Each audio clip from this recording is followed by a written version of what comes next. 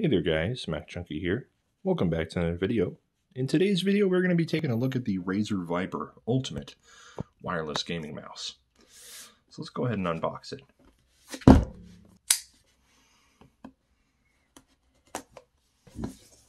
See what we got in the box here.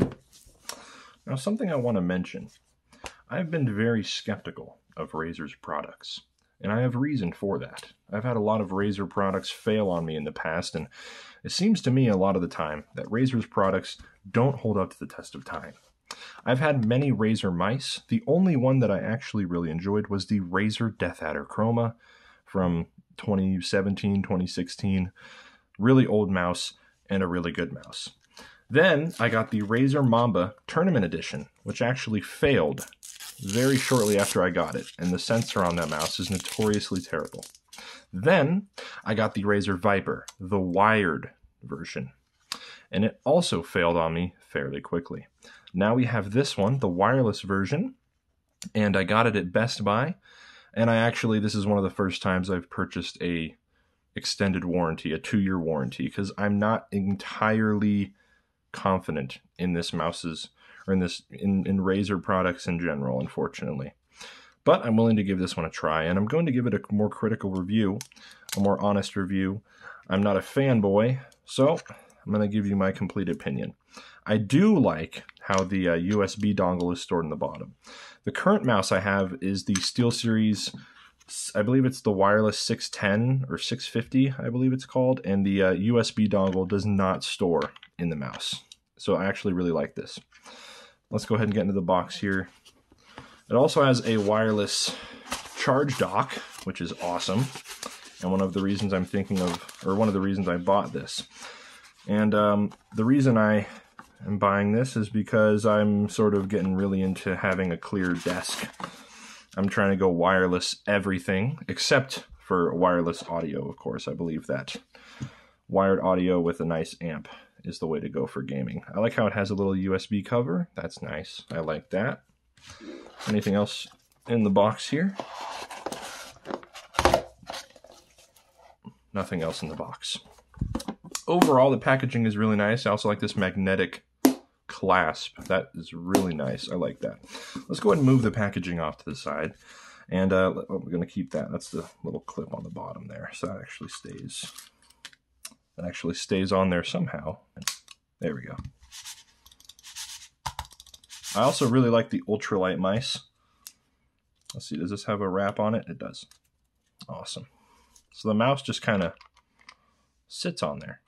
And it has a very slight but noticeable sort of like a magnetization there. It gets sucked towards it. Pretty easy to put on me. Have it set down. If I had it set down, see how easy it is to drop on there. There we go. It'll take some getting used to, but there we go. It's a little bit lower than I thought, so there. Overall, that's really nice. Unfortunately, the cord is micro USB, but this doesn't matter too much because since it's a wireless dock, all I have to do really is plug the dock in and then just kind of forget about it. If I have a little dock I can just plop the mouse onto, then it really doesn't matter. I also like that it has a USB pass-through. So that is going to be really nice because it seems like I could just drop the dongle into the USB pass-through and just forget about it. Now I have a USB pass-through, so I'm not losing a USB port. That's awesome. It almost seems like that's how it's meant to go. So then you can just have the USB dongle in there for the mouse and then just boom, set it up perfectly. I really like the design and execution of this so far. This is also like that really grippy type of rubber. Like if I put this on the desk, I can really shake the camera around. I don't know. That's probably showing up. I have like stabilization, but it should be showing up. I can really shake the camera around. It's like a really grippy, I don't know. Let's see. I can hold it like kind of vertically. It doesn't really fall. It only falls over its own weight. It doesn't slide. That's pretty nice. Overall, that's about it for the unboxing here.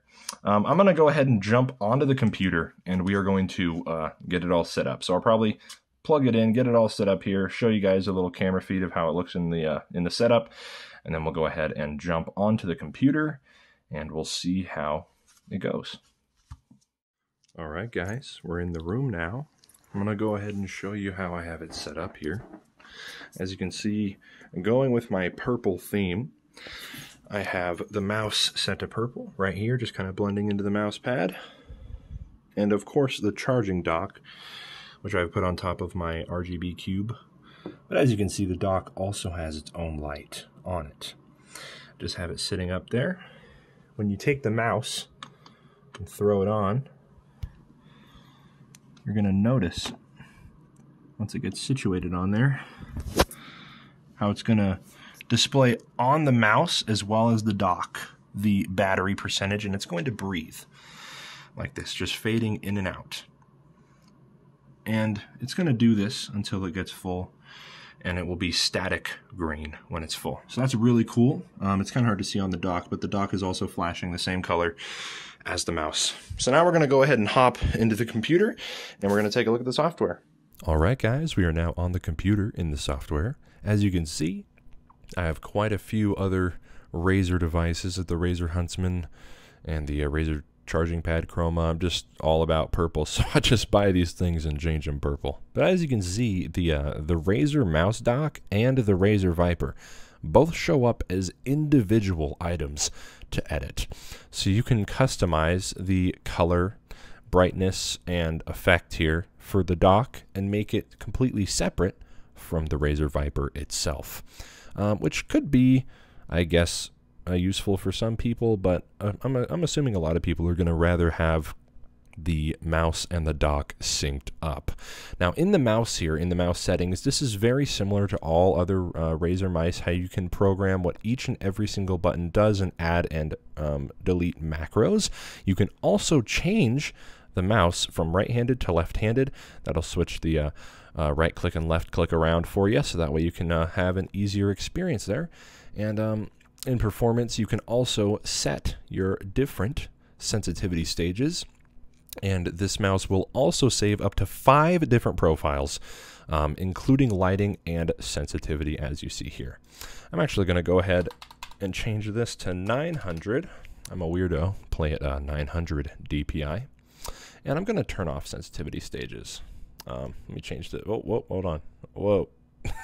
Okay, DPI 900. And then I'm just going to turn off sensitivity stages. I always stay at the same sensitivity rate. Polling rate here up to 1000. Obviously that's enabled by default. You're going to always want to keep this at 1000 for the lowest latency possible. And then in lighting here, you have to go into static here, and then you can see your different devices here. Audio meter probably won't do too much on the mouse. Breathing, reactive will change when you click. You guys probably already know all this stuff. I have mine set to static and purple just to keep it simple. In calibration, you can change your tracking distance as well as your liftoff distance.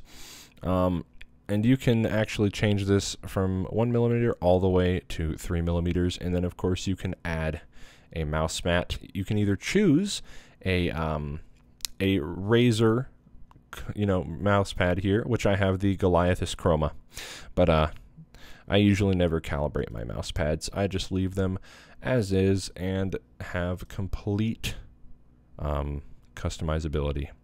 Wireless power saving, I have this set to 5 minutes. This is if you leave the mouse sitting there, it's going to turn off its light in 5 minutes, that way to save you battery.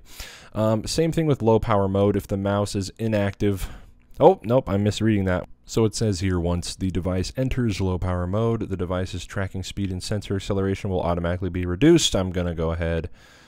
Oh, okay, I can't turn it off, but I can bring it down to 5%. I don't want the acceleration speed or the polling rate or anything to change, so I'd probably turn that down, since I'm assuming how most people are going to use this. After every single use, they're just going to throw it up on the charger. Let's see if we actually get a charging indication here. I'm going to put the mouse on the charger.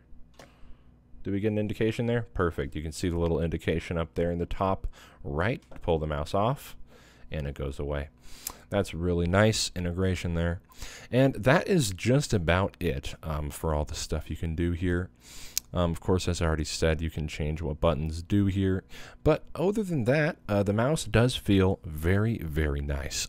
Just for fun, I'm going to go ahead and jump into a game, and we're going to see how it feels, and I'll be able to give you some more commentary on how I like the mouse. Alright guys, I'm now in Call of Duty Modern Warfare. Gonna go ahead and do a gunfight match, what I normally do on this game, and we're gonna see how the mouse feels. Right now, in terms of ergonomics, just holding the mouse, I'm definitely gonna have to get used to it. It's a little bit shallower than my SteelSeries mouse, but it feels great so far in terms of lag. There's no latency that I can tell in any capacity. The monitor I'm using is a 1440p, 144 hertz. It has a 1 millisecond response time. It's an LG monitor, LG with a bunch of, you know, letters and numbers after it, kind of like all their monitors. So once we hop into a game here, I'll go ahead and give some commentary on how this mouse feels. Alright, we're spawning in here. If you're watching this for incredible gameplay, I'm sorry to disappoint you, but that is not what you will receive. I am not good at this game in any way. But we're going to go ahead and give it a test here. It feels really good. It feels just like my other mouse in terms of latency and lag. There's no discernible latency or lag. It feels great in terms of doing quick stuff. No weird sensor glitches. I'm probably going to get absolutely destroyed. Yep, there it goes. There's the first death. Well, here he is, casually dismantling us. Absolutely beautiful. As you can see, this mouse isn't going to make you a better gamer or anything like that, but so far it feels great. Okay, I got one guy. Good job, me. No, why'd I melee? Oh, I did not mean to melee. I tried to shoot. I have the two side buttons on the mouse. One is set to melee for just really quick, and when I tried to prone, which is the other button on the mouse, one of the side buttons is set to prone, the other one's set to melee, because I'm weird. I hit them both at the same time. I have muscle memory built up for my other mouse, so it's a little bit strange. Let me see here. Just toss that over that way. The scroll wheel actually feels really nice. It has a lot of notches. Come on, I gotta get somebody. Okay, my dude cleaned up for me. The scroll wheel actually has very nice clicks. Very tactile, that's the word I'm looking for.